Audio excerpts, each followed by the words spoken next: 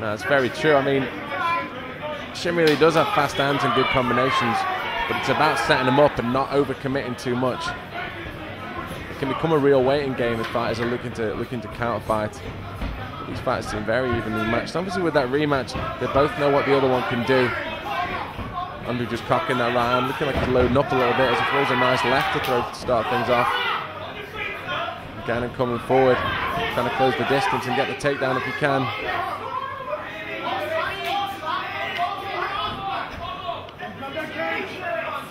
This is a real grind from this position. Big knee from the middle from Andrew. Lewis is going to want to pummel through. Maybe looks to negotiate down to the single. Good takedown defense there from Andrew, getting the leg out there and pushing and creating the space. That's exactly what he wanted to do.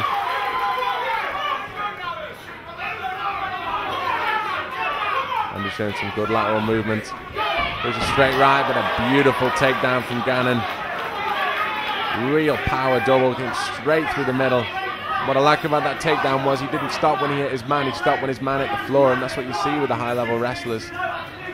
A runaway train takedown almost that just goes plowing through people. That's what you need to do, and here's some nice ground and pound coming in. Obviously a difference from the first encounter. Yeah, this is where Lewis is in a controlling comfort zone, I would say. He has been doing martial arts a lot longer than Andrew Shim, so we're quite comfortable controlling the fight from the top here. Interesting to see what Shim's ground game is, but we can definitely see the game plan of Lewis of trying to get Shim on the floor there so we can nullify using his fist. Shim's going to really want to maybe get back to guard if he can from this position. He's in half guard. A lot of sweeps in this position, but he is going to need to try and negotiate and get an underhook to see if he can roll his man through. It's tough to work when you've got a guy with a really tough kind of tough posture as well, which it seems Gannon has. Very good base. So he's got his legs up there and no danger of kind of overcompensating.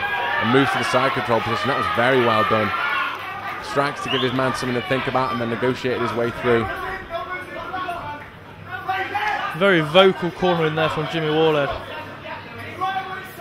Andrew really needs to find a way out here. But in the side control position, he's really kind of limited, especially with up against the cage like that.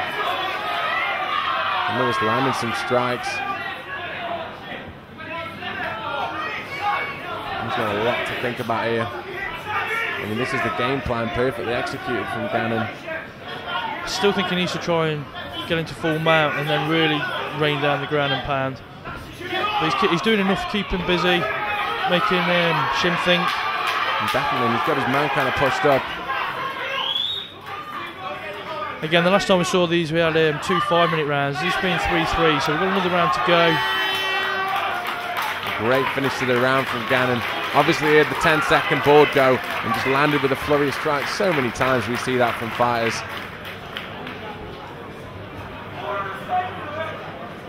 As we see his corner from Gannon's mixed martial arts. Talking to Lewis there and just letting him know that he's done a good job in that round and what he needs to do going forward. If I was in this corner, I'd be saying more of the same. Wait for him to throw, shoot that double, and then just grind him out and beat him up. Jimmy Warlord on the other hand, a lot more vocal with his, a lot more kind of aggressive almost with his corner and letting him know that he's probably 2 rounds down and he needs to make something happen in this last round.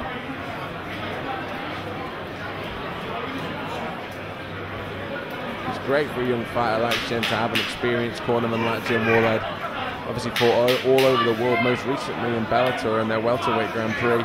So he's fought at the highest level and he'll know what his man's thinking. He'll know what he needs to do. Shim with a real sense of urgency, wants to get this one started, wants to get in there and punish his man.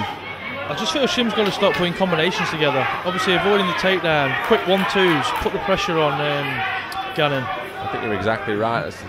He needs to make something happen. And if he is, like I said at the start, if he is going to throw kicks or knees, he can't just throw them singly, because that's what his man will be looking for. He'll be looking to latch onto that leg or that knee to get that takedown.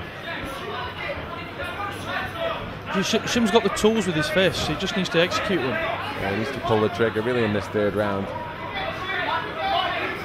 I mean, obviously he won't want to give it up and he won't want to lose, but to the same position unless he makes something happen. Especially with a shorter round, we're looking under the amateur rules. We've got 3-minute rounds. Hasn't got as much time to work.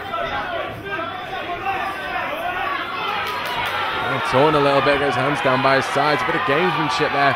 Maybe goading Shim in to take him coming forward, but he did exactly what he wanted to do, Gannon, there, as he shot through, got the takedown.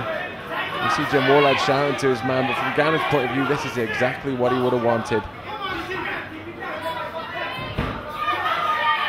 Shim looking to use his legs to maybe kick off the cage, create a little bit of space if he can.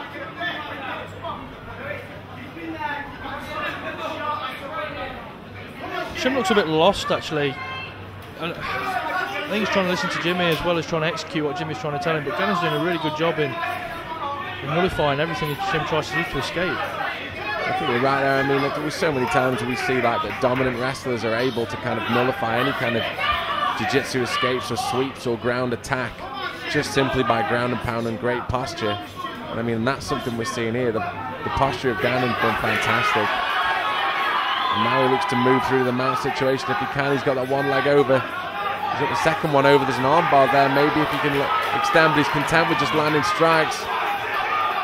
He's got one hook in. Maybe he needs to get that hook in on the right hand side. And now he's got the rear naked choke. This is bad times. Shim doing the right thing by fighting the hand and not panicking. Looks like those quick strikes by Lewis set up the attempt there for the rear naked choke. So many times we see that being the case. Didn't look actually that effective, but it obviously worked to distract Shim there. Enough time for Andrew to slip in, but Shim's holding on. He's got that arm through now though. You can hear Jimmy Wall in the corner shouting to Andrew, do not rest. I suppose if he rests though, you see Lewis capitalise on that. Definitely. He needs the hand fight that he's having, 2 hands on 1, and that's exactly, he's doing a very good job. And now we see the rear naked choke in there. Now this one looks tight, but the right thing again strips the top hand down. Shim's really going to struggle here. Gannon going straight back to that rear naked choke again and again. Because we've got the 10 seconds left, it doesn't look like there's going to be a finish here. I'm really impressed actually with the submission resistance there with Shim. Shim's obviously drilled that escape numerous times, but Gannon in the end just had too much for him on the ground. I think that's the story of this fight. Shim never really had the chance to pull the trigger. He'll be disappointed that he didn't let those hands go more. But let's not take anything away from Lewis Gannon. Tremendous wrestling and really dominant posture. Okay, ladies and gentlemen, after 3 hard-fought rounds of action, we go to the judges' scorecards. And all 3 judges have rendered a unanimous decision in favour of your winner. From the blue corner,